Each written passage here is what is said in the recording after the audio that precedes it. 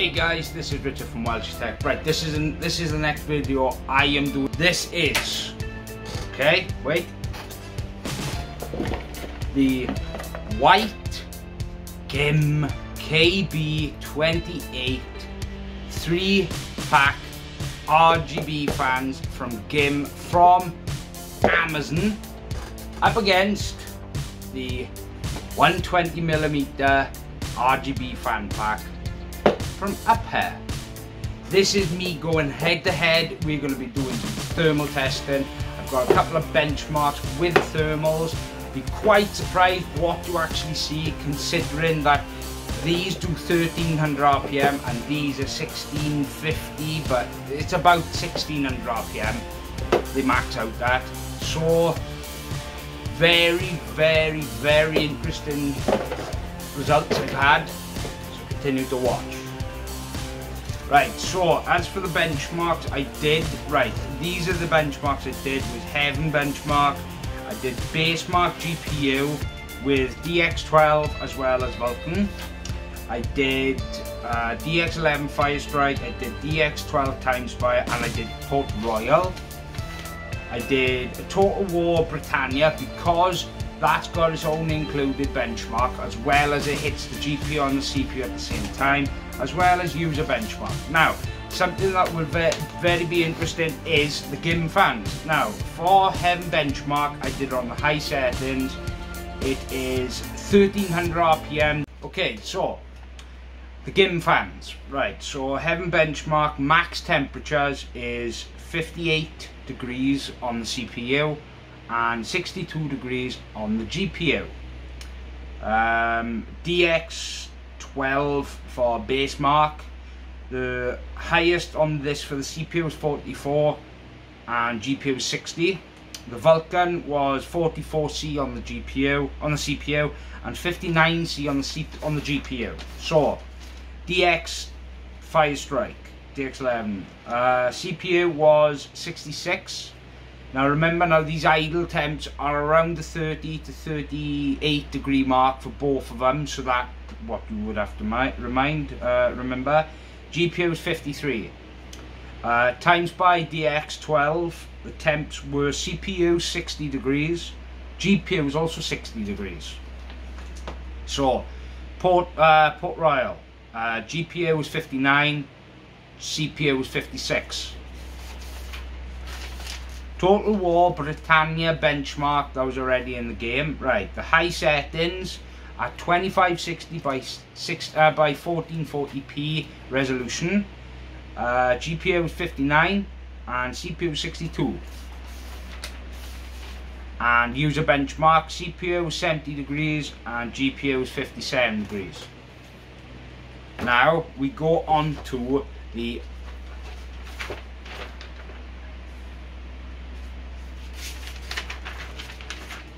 GIM. Now we go on the uphere fans. Right, so Heaven benchmark, idle temps 37C. That was exactly the same for the GIM fans, but the max settings was 59 on the GPU, which was quite impressive because it was 58C on the GIM. For the CPU, for the uphere it was 59 on the GPU, and it was 46 Celsius on the CPU. That is at least for the CPU a 10 degree drop, or a little bit less. But the GPU was it was about 1 to 2C. It depends. These fans, the uphere fans, are running at near enough 1600 RPM maxed out. I maxed out the GIM fans, I maxed out the uphere fans. Right, so with the DX12, the DX12 Basemark tests,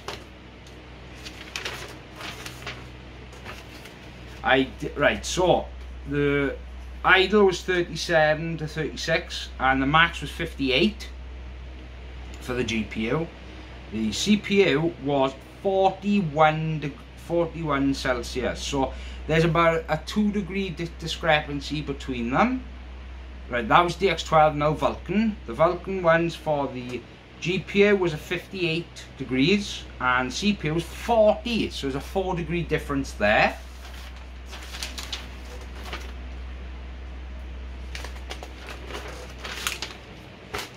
Now we go on to DX11 Firestrike. Now for the upper fans it was 55C at max, and for the GIM fans it was 66C for the CPU, so that's 9 degrees off, that's amazing.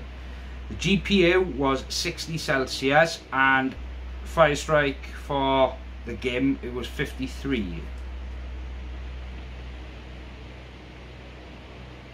Sorry, it's 55 for the GPU and it was 60 for the CPU, sorry. So I had them both mixed up.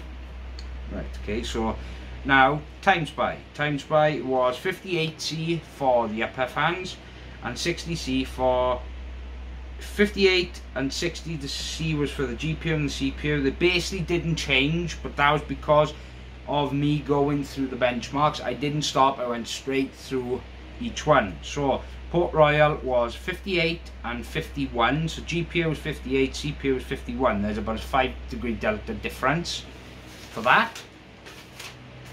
Now the Britannia, right.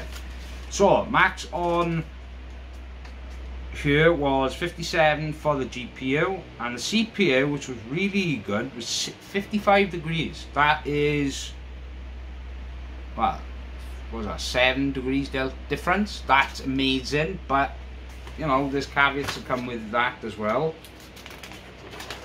Last one, user benchmark. Now this one really surprised me, because CPU on the GIM fans was 70, GPU and the CPU on this one was 66, GPU was 55, and that one 57. So what does all this equivalent to anything? Right, well, as if for thermals, uphere does win, but one thing that I will make sure to remember to put in the video is I've done a bit of a video on the acoustics of the fans. They make a very loud whine noise. Now the GIM fans are silent, can't even hear them. Oh, so very my loud. recommendation, who's a clear winner? They both got cons and they both got positives, but me personally, it's the GIM fans, because they've got the RPM, they've got the noise level, which is very quiet, as well as the RGB is much better than the uphere fans. That's about it. The uphere fans obviously do push a lot more air, but the problem with that is the acoustics. I mean, it is loud, very loud. I wouldn't be able to cope. That is why I swapped them out, because the high level, I know it's like 1600 RPM, but still, that was so audible. It was unbelievable. It drove me mad. It was giving me a hum in my ears. That's how bad the whine is. Obviously, with the GIM fans, you can either have it linked up to your CPU, to your motherboard through the 3-pin for the RGB, or you can use it with a remote. Now with the uphere fans, you don't get that choice. It's directly motherboard, so that's another good feature.